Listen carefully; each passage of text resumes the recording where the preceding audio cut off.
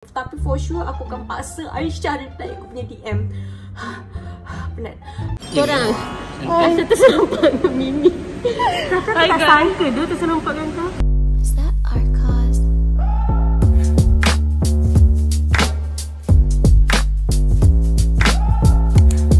Hi guys, welcome back to my YouTube channel. Walaupun korang annoying, tapi tak apa, Syamimi akan selalu mengannoyingkan korang. Sebab ada yang cakap aku macam try hard sangat untuk sampaikan konten aku. Tapi aku memang macam ni. Macam mana aku nak buat? Takkan aku nak macam okay guys, so hari ni kita nak buat yang macam tu. Lepas tu bila kita nak buat, kita akan DM. Bila kita tak DM macam tu. Tak boleh guys, aku memang macam ni guys.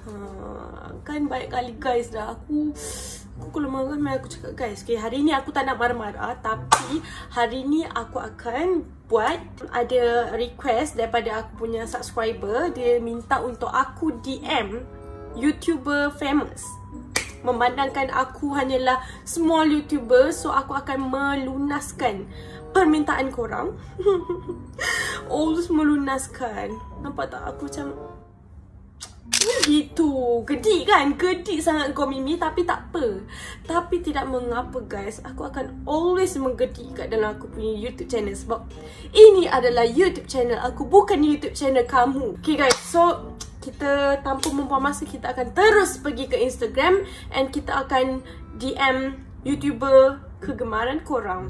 Kan? Especially, yelah, kegemaran korang lah. Dan pastinya bukan akulah kan. Okay, let's go. So ya, aku guna handphone aku untuk DM Instagram dan aku akan letak tepi mana-mana lah, okay? Kali ni aku dah ada Instagram dalam handphone aku ni, okay? Jangan tanya lagi, aku ada dah. YouTuber paling famous ialah Aisyah kan? Sebab dia punya subscriber dah 1 million. So let's go. Aku follow dia tau, aku follow dia dekat Instagram. Okay, so aku pernah lah mention dia dekat Instagram kan, pasal yang aku ada DM budak, bukan, yang aku buat reaction pasal lagu dia tu. So korang jangan nak fikir bukan. Aku bukan nak try dia. Okay? Cuba fikir positif sikit. Okay, so kita akan cakap, hi bro, your YouTube inspire me. Gitu. Okay? So aku akan tunjuk ke korang siapa yang balas pada esok hari. So Miss tak adalah baju yang sama kan? Okay, let's next. YouTuber famous, siapa? Belahan yang korang kata aku sama dengan dia. Kau sini sikit. Kau piat tinggi kau. So kita akan DM Belahan. Hi Bella. Pasal aku nak cakap. Aku tahu. Saya akan setia tengok video awak sampai Bella. Tiba. Okay. Nampak aku dah send kan. So tengoklah kalau dia reply ke tak. Aku rasa dia tak reply. So macam tak apalah, aku ni sebab apa je subscriber aku. Tapi tak apa, aku akan menyinari hidup korang pada hari-hari. Tiba. Sebab aku hari-hari kan buat video kan. Okay, so after that aku akan DM Ashraf Rozami, kesayangan korang. So let's go. Content creator. Semua orang tahu dia couple. Aku tak tahulah dia couple ke tak, tapi macam orang cakap dia couple dengan Bibi Khairina tu kan. So kita tanya, hi Ashraf, salam Bibi, please. Tiba. Mesti macam tiba budak ni. So next YouTuber seterusnya ialah Asfar. Itu ya Allah, makan rambut itu. Asfar Harry. Sumpah aku suka doh tengok video Asfar Harry. Aku rasa memang semua orang suka, betul tak? Semua orang kenal dia, semua orang suka dia, betul tak? Nak pinjam, hi dulu dah. Nak pinjam wig. Tiba. Okay, YouTuber seterusnya adalah Johannes. Laju tak aku? Aku memang nak cepat. Hi Johannes. I love your hair. I like the view. Tiba. Okay. Wait. Lepas Johannes kita akan DM. Oh, Cupcake Aisyah. Kawan dia ni kan. Bila lah aku nak capai kejayaan macam diorang. Tak apalah, one day Mimi, one day insyaAllah. Hi Aisyah, I enjoyed your cupcake. Oh my god. Okay, next. Dah berapa lah? Berapa dah tadi? Mak, aku lupa lah. Syah Zainuddin, pun kesayangan korang kan.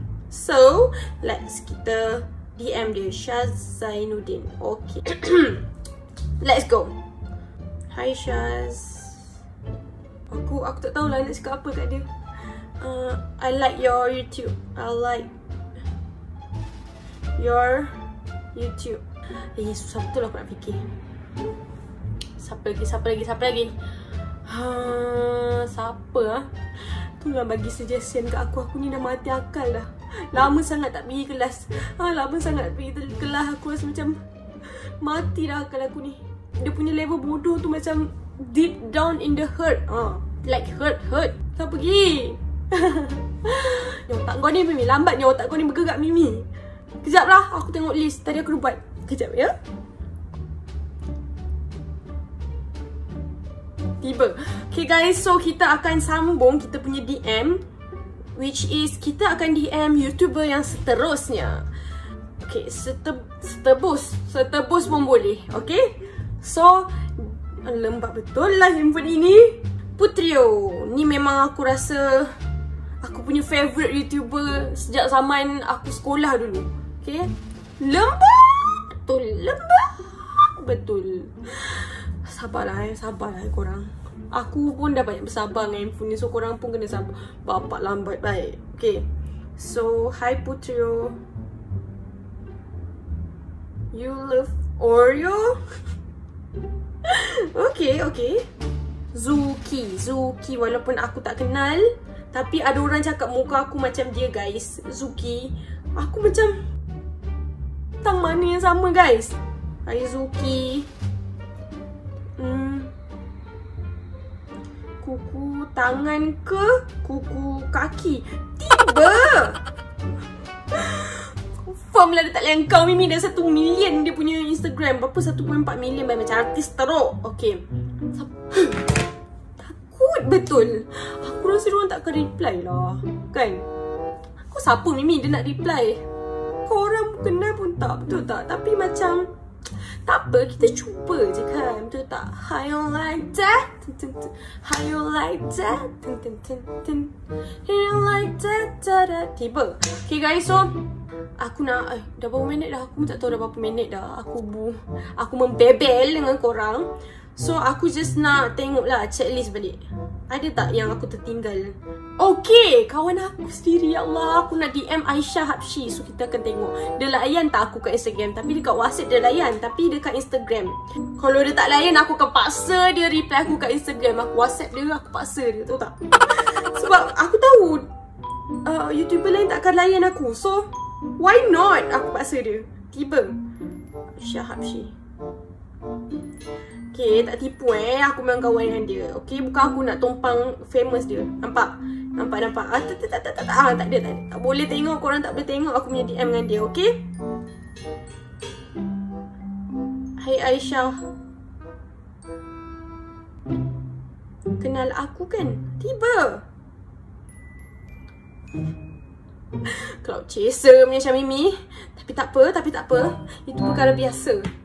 Okay guys, esok aku akan update semuanya. Ada yang reply ke ataupun ada yang tak reply. Tapi for sure aku akan paksa Aisyah reply aku punya DM. Penat. Okay guys, that's all for today. Aku akan jumpa korang pada esok hari. Bye. 2 hours later.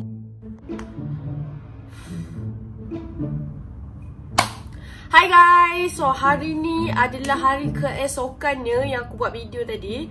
And aku nak tengok respon daripada YouTuber yang aku dah DM. So let's get started. Gendik sangat kan? Ya, memang ramai cakap aku gede. So, aku ada susahkan mak bapak kau ke? Aku ada susahkan mak mertua kau ke? Tak ada kan?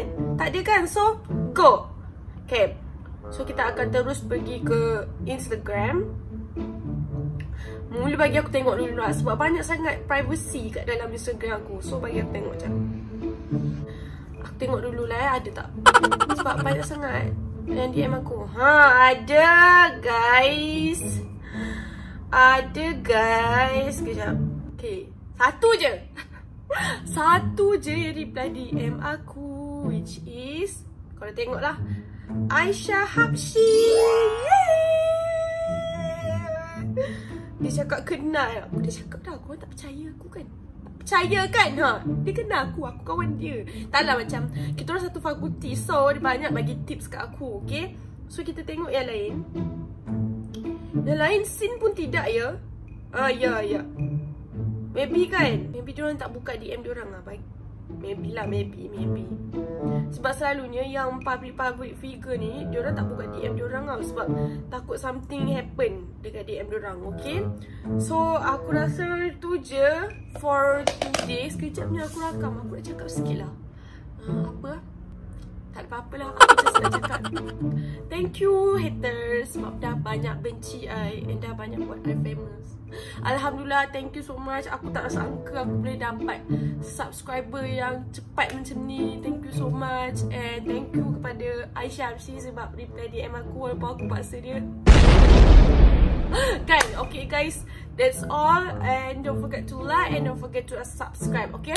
Aku just nak cakap satu. Pagi tadi aku dapat komen dekat video aku yang DM TikTok slow-mo tu. Dia kata konten aku ni sesuai untuk budak terencak. Maybe dia lah kot yang terencat sebab dia tengok konten aku, betul tak? Dia cakap orang lain terencat. Kau lah terencat.